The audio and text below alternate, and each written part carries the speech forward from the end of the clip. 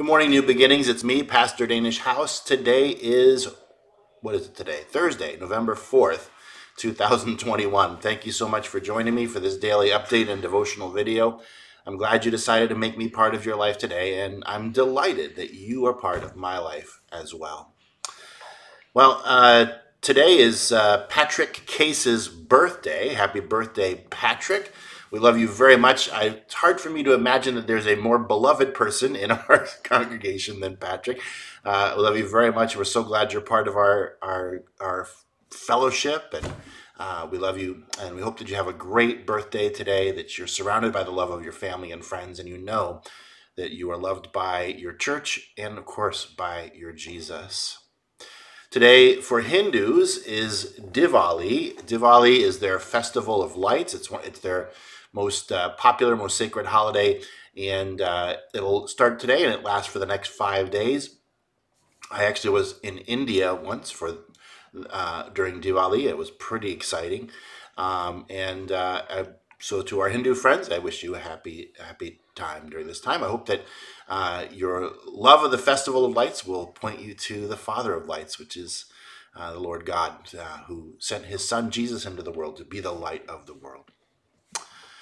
So on Sunday, I preached out of Zechariah chapter 9. Zechariah chapter 9, and it's got the famous passage in it about the Messiah riding into Jerusalem on a donkey. Remember that chapter 9 talks about how do you recognize the true Messiah, the true Savior. It starts off by talking about all these false saviors, these false things that do not save. Wisdom is one of them, and riches is another. Pride was the third, and pride specifically as it was manifested in the form of idolatry.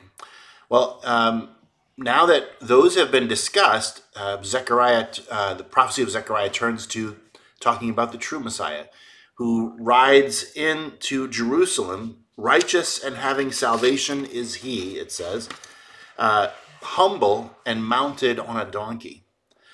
This idea of the Messiah coming in humility was a world-rocking idea for the Jews. And so in a lot of ways, I think that they ignored that criteria for the Messiah. It's here in Zechariah. It's an important thing. But the other messianic candidates who came prior to Jesus and even after Jesus, they did not come in the sort of humility that Jesus came in. They came trying to gather together their troops to fight the war against the Romans. And that was the sort of leader that the people were interested in following. It was a much different story when Jesus came, humble and riding into town on a donkey, not having to fight for his supremacy, just knowing that he was sovereign. The humility of a leader. And I've been thinking about that a lot lately.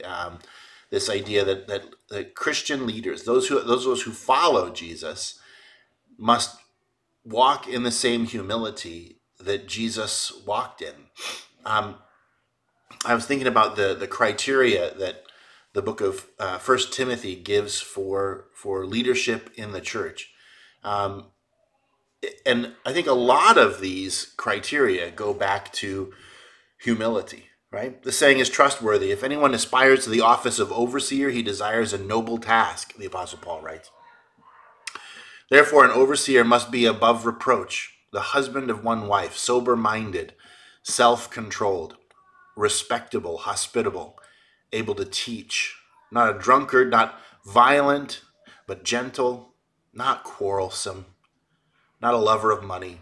He must manage his own household well, with all dignity, keeping his children submissive. For if someone does not know how to manage his own household, how will he care for God's church? He must not be a recent convert, or he may become puffed up with conceit and fall into the condemnation of the devil. Moreover, he must be well thought of by outsiders, so that he may not fall into disgrace, into a snare of the devil. Right? Not a recent convert, or else he will become puffed up with conceit. prideful, right? There must be humility there. And I think humility shows through in the other aspects, other criteria for leadership as well. Husband of one wife, right? It requires humility, I think, to stay married over a long period of time. You need to humble yourself. Able to teach. Self-controlled, right? Sober-minded, not believing yourself to be above the need for careful restraint in your life. It's when we become prideful. It's when we cease being humble that we feel that we can handle, we can control the substances that could control us. Right? I don't have problems with drinking. I can stop whenever I want. Well, no, right? Sober-minded, self-controlled, taking steps to make sure that you don't fall off the wagon. Respectable, hospitable, welcoming people into your home. And Christian hospitality always involves humility, treating everyone as if they are worthy of your respect and welcome into your home.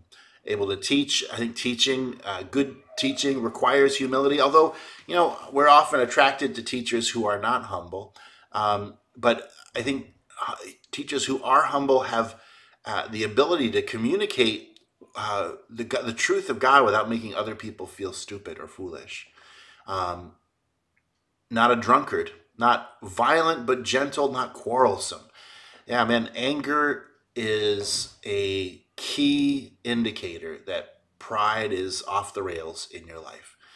Because we become angry when we believe that our rights have been violated. We become angry when we believe other people are not doing what we deserve for them to do. And so anger comes from feeling as though we've been unjustly treated. We have not received what we deserve. And humility breaks the power of anger. Humility says, I recognize that I deserve condemnation from Jesus. I deserve the death penalty, and it's only because of the grace of God that I'm saved.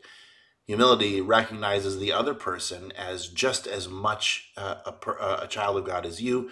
Humility recognizes the other person as having supreme value and worth. So humility listens to other people rather than gets angry with them. There's so many stories out in the media about angry pastors, angry church leaders who use their anger as a tool to abuse their congregations and their fellow leaders, and that's a sign of pride. It's a key danger sign of pride. We need to be humble leaders. We need to look for humble leaders. And I feel like a broken record sometimes saying this, but it's every day that I come across evidence of the danger and the destruction that pride-filled leaders can wreck in the life of a church and in the life of a community. Humility. Jesus came humble, right? He was born in a stable rather than in a palace. He was born into a family that needed to flee as immigrants into Egypt. He was refugees. Jesus lived a humble life of a carpenter, growing up when he was old enough to do ministry, where the Bible says he had no stately form, he had no majesty that we should be drawn to him. He just came humble. He set aside his glory to come and serve us. Jesus told his disciples, I have come among you as one who serves, and so you must serve others. Jesus set the supreme example of humility when he died on a cross on our behalf, saying, Father, forgive them, for they know not what they do. Jesus did not retaliate. Jesus did not respond in anger.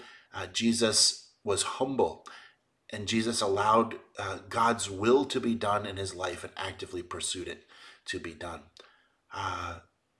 God help us. We need leaders like that. And I look at my own life and I recognize ways in which I'm fulfilling this, and I recognize ways in which I fall short. And God, help me to be that kind of leader. And I would urge you to pray that same prayer. God, help me to be humble, because this world needs humble people who are willing to set their own rights aside in order to fulfill the work of God. Yeah, this is so much on my heart lately, and I pray with me. Heavenly Father, thank you so much for this passage which talks about the importance of humble leadership, and that the Messiah himself would be the paradigm of humble leadership. And we as earthly leaders, how can we take any other model for ourselves than the humble Messiah King? Forgive us, Lord, when we fall short. Help mature us into the people who can walk this humility out. And may your kingdom come and your will be done on earth as it is in heaven. Lord, I lift up Patrick Case to you. I thank you for him. What a wonderful man who's willing to use his gifts to serve others. Pray that you bless him, encourage him, strengthen him. Lord, I pray that he would know today that he is loved by his church and by you. Lord, I lift up our Hindu friends celebrating Diwali, the Festival of Lights. Lord, I do pray that you would open their eyes so they might see the light of the world, Jesus Christ, and follow him. In Jesus' name, amen. Oh, and 180 Youth Group. I forgot to say that. 180 Youth Group tonight at 6:30. I'm a little preoccupied. God bless you. Thanks for joining me for this daily update and devotional video. I love you, New Beginnings, and I look forward to talking to you again tomorrow.